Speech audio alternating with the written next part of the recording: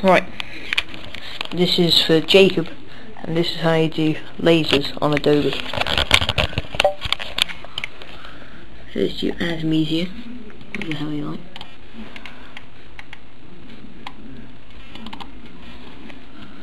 And you drag it into the timeline and zoom in to get a closer look. And then you find the place on your video where you want to put the lasers.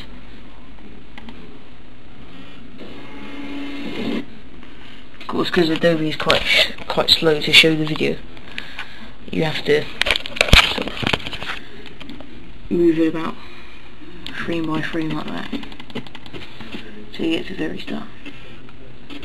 So I want my laser to start there, so you'd use this button there, which is called the razor tool, and you'd make a small line there,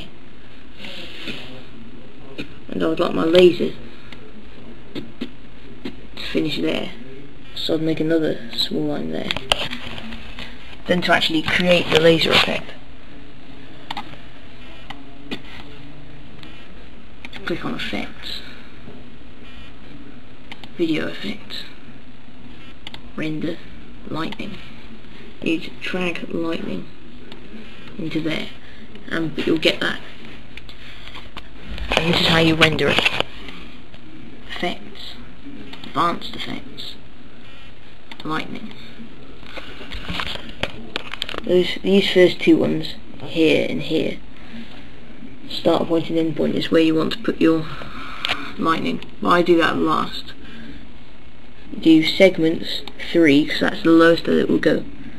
Amplitude 0, detail level 8, branch segments 0. You forget all about these, just don't take any notice of those. Then you put the start point and end point to where you like.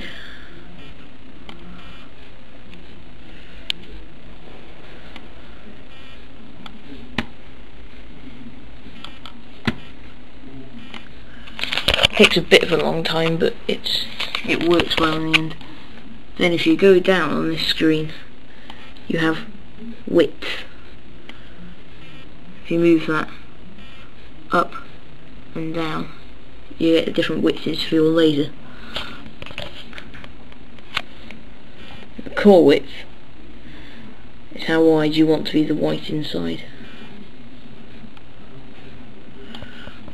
And that's how you make a laser. But if you want to do different colours, you'd simply click on that button. So I wanted a red laser, and that didn't go well.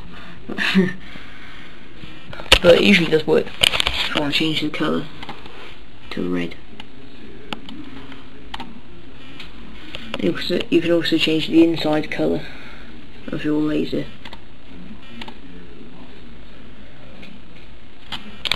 Well, it usually works well, but so that's how you make a laser on Adobe. I hope that helped, Jacob.